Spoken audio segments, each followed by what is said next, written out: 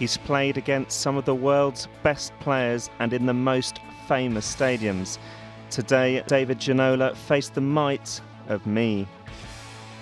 Playing hard on the pitch never stopped him enjoying life off it, and that's one of the reasons why he loves England. You work hard and you play hard, Yeah. and this is for us as French people very interesting, because we don't work that much and we don't play that much, and we rather work a lot and play a lot. Ginola's aura was captured in some iconic shampoo adverts. The long locks have now gone, but the confidence has not. Long hair, I could have them tomorrow. I mean, it's just a different color, different, but the smile is still the same. That's the most important thing. This cardboard figure showcases the best bits from the best players, and Ginola thinks he could have been included.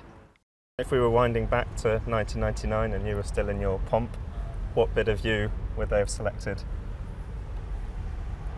Oh, that's a very interesting question. I haven't thought about it. Could have been everything. Ooh la la. David's love for the camera has turned him towards acting, but it's too soon for it to become a full-time career. It's a proper job, and I guess I'm gonna wait for the next option, the next proposition.